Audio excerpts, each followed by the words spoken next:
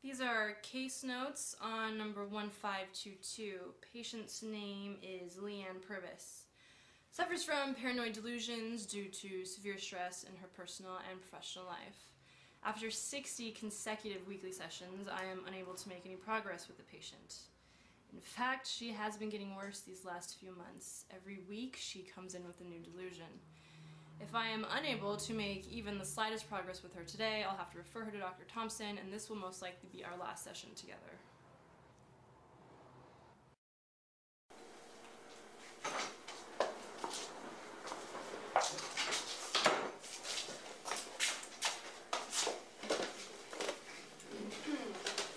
You seem extremely distressed today, Mrs. Purvis. It's my husband, Dr. Richards. I thought things were improving between you two. It's not that. I can't believe I'm going to say this. I think Michael is the midnight maniac serial killer. Wow, that is an extremely paranoid thought. What makes you think that? No, I didn't want to believe it at first either, but all the clues point to it. What clues? He's always coming and going. Weird hours. He claims he's working, but I checked, and he's lying. Doesn't mean he's a killer. There could be a lot of reasons he's coming home late. When he comes home, he goes straight for the shower, like he's trying to wash away the evidence. Maybe he's not washing away evidence of a murder, perhaps. This one night, I followed him just to see where he's going.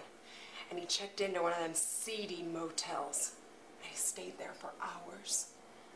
There could be another explanation for that. You don't understand. The midnight maniac uses motel rooms as torture dens. I've been following the case for months. My husband does everything he does. I even found a pair of women's underwear in the back seat of his car. Mrs. Purvis, I think you're misunderstanding the clues. No, the newspaper. The newspaper even says the midnight maniac keeps ladies' underwears as souvenirs from all of his victims. And there's more. I found boxes of condoms in his glove compartment. The midnight maniac, he uses them on all of his fingers as to not leave any prints. Are you sure he's not using those condoms for something else? What else can he use them for?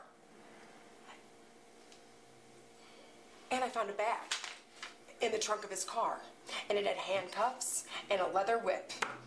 That's what he uses to bind and torture all his victims. All the other victims had been whipped too.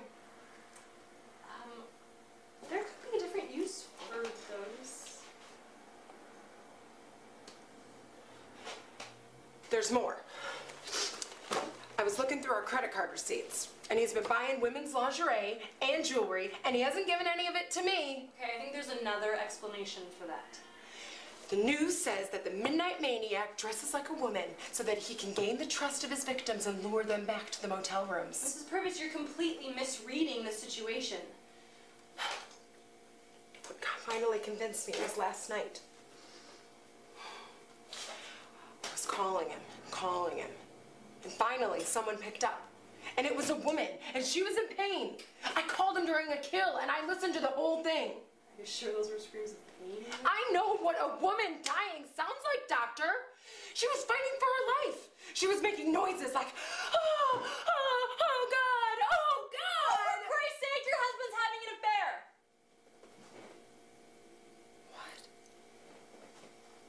You think?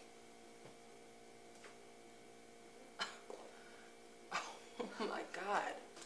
I am so stupid. Of course. It all makes sense. Wow. Oh my God.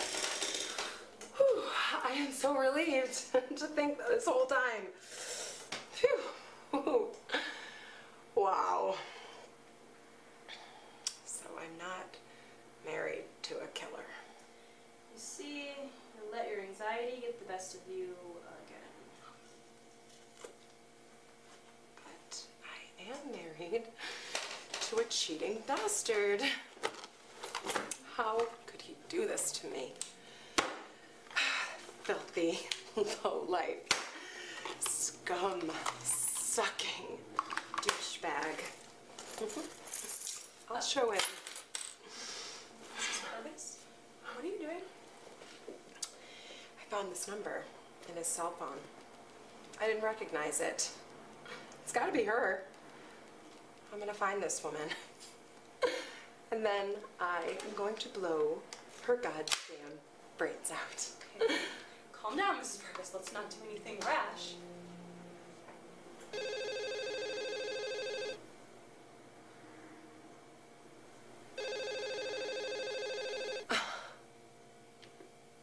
You. No, that's not what you think.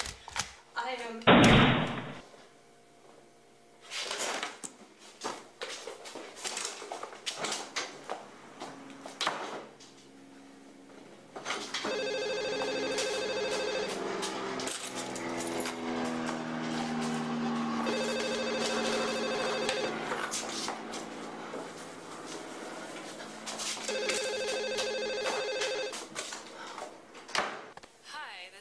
Dr. Jessica Richards' patient crisis line.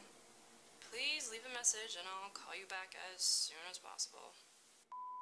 Hi, Dr. Richards. This is Michael Purvis again. I need to schedule an appointment right away. I had another blackout last night, and I think I hacked up one of the judges at the OJAI Film Festival. I think I might be the Midnight Maniac serial killer. Okay, call me back. Bye.